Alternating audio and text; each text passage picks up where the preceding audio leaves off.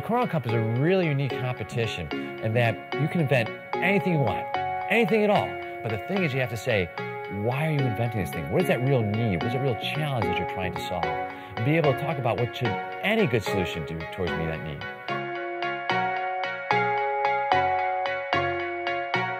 So Cornell Cup does a really good job at preparing these students, whether they're computer science, engineering, for real-world collaboration with teams. So whether you are cross-functional between electronics, mechanics, mechanical systems engineering, these are things that students can use before they go into the workforce that really develop those strategies and collaborations between the different organizations and engineers. My project here is a preventative care knee exoskeleton. When you put more ideas into the world that you have, you're going to get all that information back and plus more, right? So us presenting today is only going to encourage us to keep performing on our projects and give us the real ability to call them up and say, oh, I know you have this idea, can we talk about it more so? We're founding a base of intellectuals who want to continue to help one another pursue our passions and pursue these projects.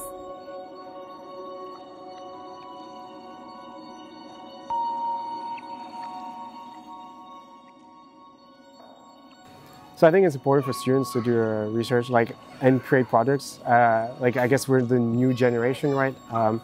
We come in with a lot of new ideas. We're, I guess, closer to new technology and new ways of thinking about stuff, right? And that's how you constantly push to the maximum of innovation, right? It was what engineers try to do. And there's a lot of times when we pitch projects to professors and stuff, they were like, oh, that probably is not going to work, or and it's great from the experience to give us that, but it's also a good way for us to be a bit stubborn and be like, no, I can make this work, right? And most of the time it'll fail, but it just needs to work once, right? And then boom, you just created something new.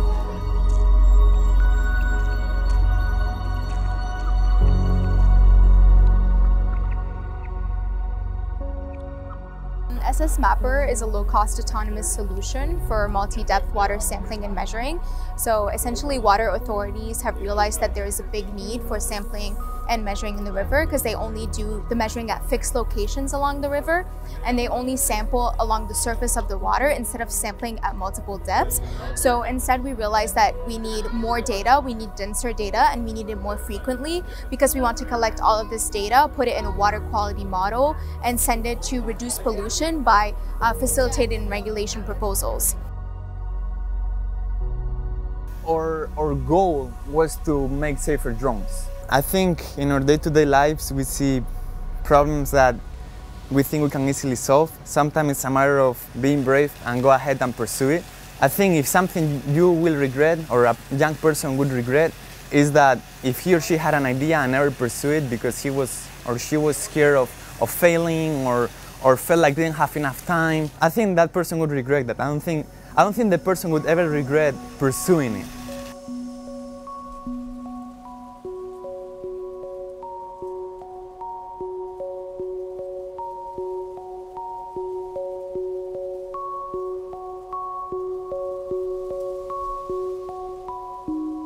Grand prize winner for this year's Cornell Cup Arm and Naval competition.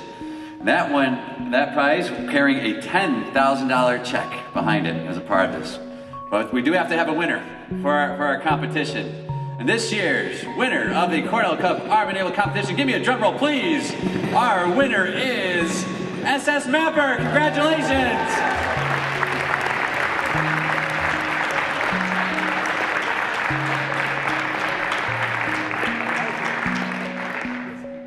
Every year, there are new problems that we identify as a society, and it's great to see how these students really rise to the occasion.